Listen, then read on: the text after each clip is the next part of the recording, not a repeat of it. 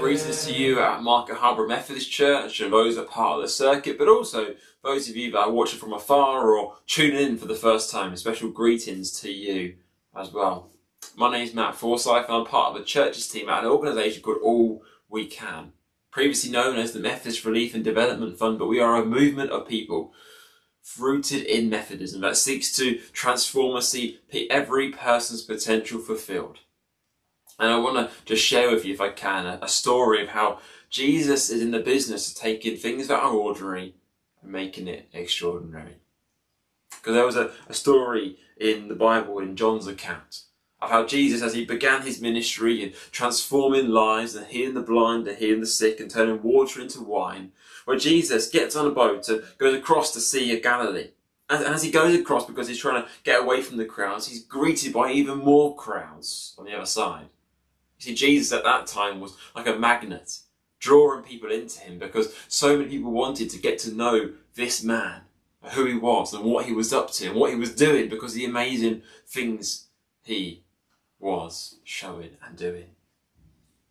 And there's this great story how Jesus was teaching this crowd that gathered around him on the hillside. And as he began to teach him, time would go on and on.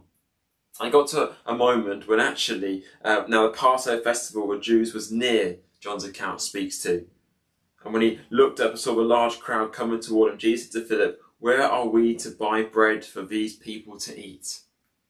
You can almost imagine the panic that must have gone over the disciples' faces and in their hearts and in their minds when they began to be asked, where are we going to buy enough bread for all these people, for 5,000 plus people?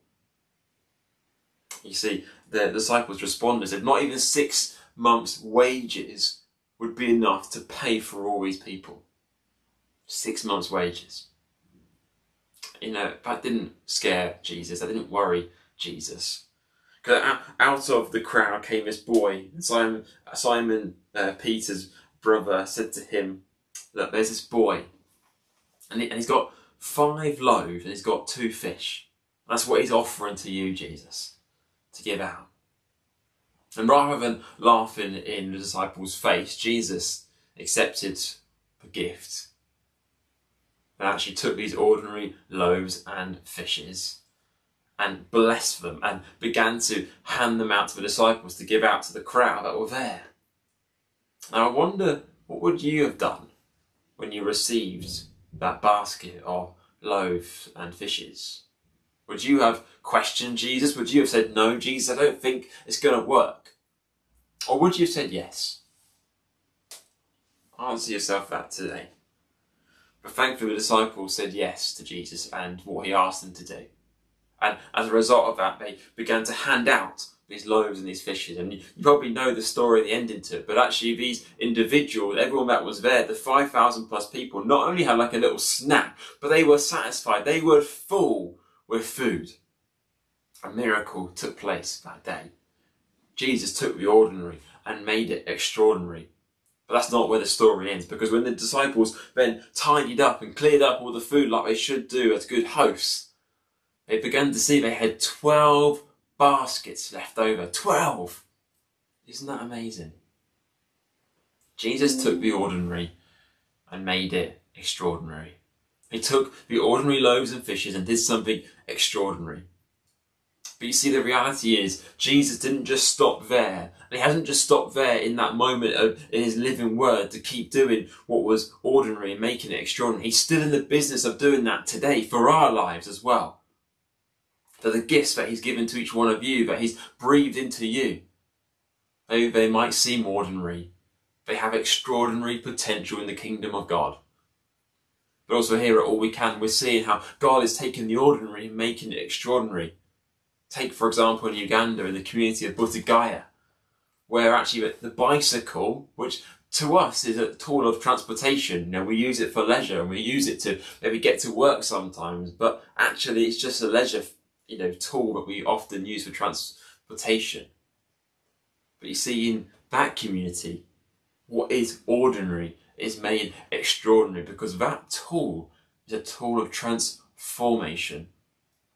That tool transformation ensures that school children who live far away from school can actually now get to school rather than travel 10 kilometres each way in unsafe roads, can now actually get to school on the bicycle safely and securely and get the education that they need to be able to fulfil their potential. Not only that, but it also ensures those that need vital medical services can get to those services that are on offer, but also can get to market to sell produce that earn an income for their families. The bicycle truly is something that is ordinary, but God, by his infinite wisdom, turns it into something that is extraordinary, a tool of transformation. And you can help bring about that tool of transformation in the community of Uganda this harvest season and beyond by giving on a monthly basis £6 a month, just £6. That £6 will help create this tool of transformation in the community of Buttergaya. £6 a month. I want to encourage you that maybe for this year you want to join us in ensuring that we can help break the cycle of poverty for another family, for ensuring that we can help bring about more bicycles in the community of Buttergaya. So I want to encourage you to join us here at all we can. The link will be down below. I encourage you to click on that link and find out more details of how you can be a part of this Change Begins with Bicycle campaign that we're highlighting this year here at all we can. Because you see, God is in the business of taking something that is ordinary and making it extraordinary. So come along for the journey. See how you can break the cycle of poverty, help transform lives today. My name's been Matt Forsyth, and I've been part of the church team here at All We Can. Thanks so much for watching. I look forward to seeing you, I hope, down the line. Take care, and God bless.